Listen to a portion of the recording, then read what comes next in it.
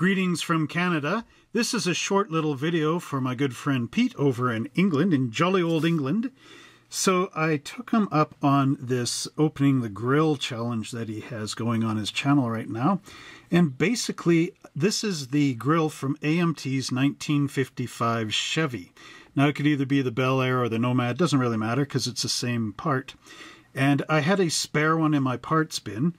So what I did is I followed Pete's advice over on his channel there, and I scraped the back of this grill with my hobby knife and eventually sandpaper. Just kept scraping along here until you get this kind of membrane thing going on.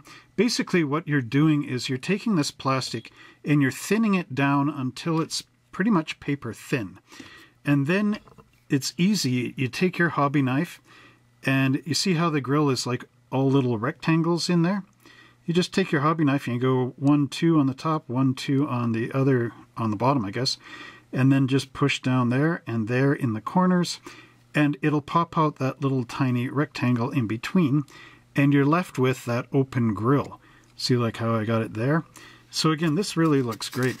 So my journey of discovery here, one thing that I found out with this is you have to scrape and sandpaper the back here a lot.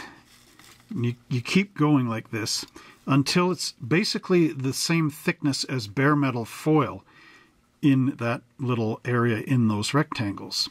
Then that way, when it's really thin like bare metal foil, you can easily just push the knife down in between there and it'll get rid of the part. Now you'll notice that I broke the corner off here. The only reason why I actually did break that, and I still have it here actually, there's the little corner piece. The only reason why this broke is because I did not sand this side down thin enough. So I had to use more force to push the little bars, you know, in between that little rectangle. Had to use more force to do that. And by using more force, the knife slipped and it cracked an edge. And with it cracking the edge, it also forced it out, because the knife is a little bit like a wedge, if you know what I mean. So it forced it out a little bit, and it snapped this section off. But I do know how to fix this.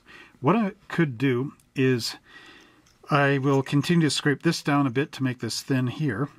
And then I'm going to look in my collection of evergreen sheet styrene, because I know I've got a piece there that is super, super thin. Almost again like that consistency of paper. And I can easily just glue a section of that, or maybe even go right across, and that means I'd have to open up these little squares all over again. But if I glue a section there, then it'll be a new thickness in here and behind. It won't be thick on one end. And I can cut through that membrane again because that plastic is so thin. I think it's a 1/64th of an inch thick, if I remember right.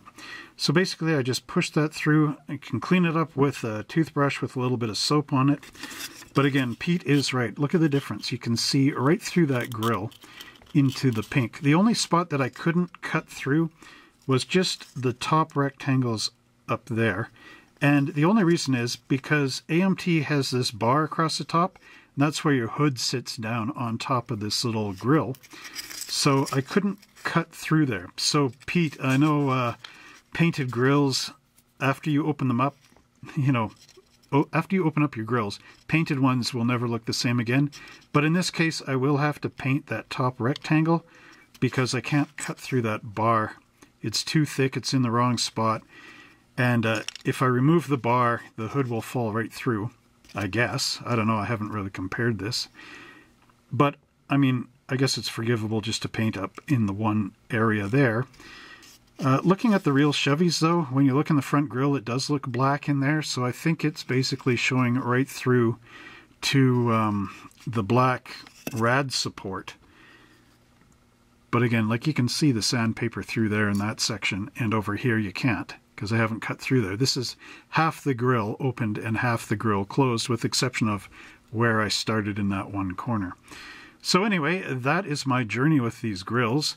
It is easy if you thin it down as much as you can get it. You can do these small little areas in between here. Just be careful, take your time, pop them through. It's a lot of fun, and I recommend it to anyone. I'll probably make a video showing it more in the future, but for now, this is what you get.